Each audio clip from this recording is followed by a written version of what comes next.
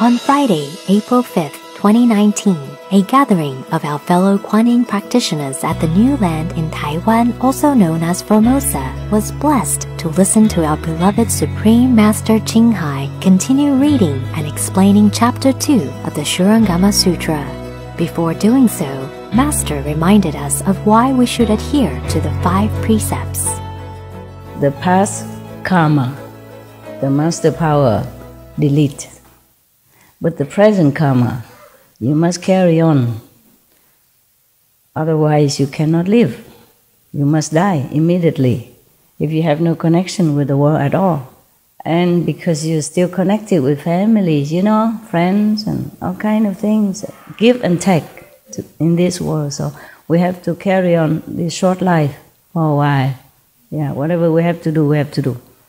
But that's why we need the 5 precepts.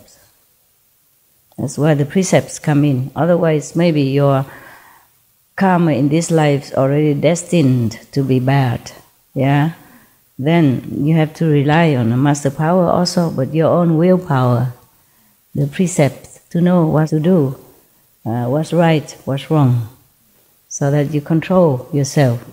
Yeah? Then you take the destiny also in your hands to guide it with the master help into the right direction. So our life is better, even though we cannot help the whole thing, but at least actions don't do any harm, at least. While reading the Arhat Kavampati's recounting of his enlightenment, Master elaborated on the fine line between self-confidence and arrogance. Being stupid is not a sin. Being stubborn, being big head, big ego is a problem that separates you from Buddha nature. And stop yourself from understanding the real teaching of the Buddha inside, not the talking outside. That's why this monk before, he cannot even remember one sentence. Yeah? He forget the front or forget the back. He still can attain a hardship because he's not arrogant. That is the point. You see, he has no ego to obstruct him. Ego is the worst enemy that we could have as a practitioner. Just too much fixation on the outer, phenomena and allurement, and then forgot to go inside, It's the ego, make it like that. Make you attached to this and that, make you feel proud of this and that, which is absolutely nothing. It's dust compared to the real thing, compared to your real purpose in life, to meditate, okay? This is okay for self-confidence, but not overstep the boundary between self-confidence and arrogance.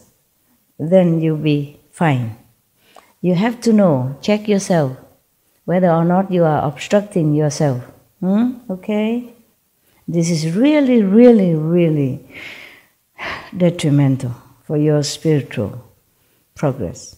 You go nowhere, carrying around the ego like a baby, like precious thing.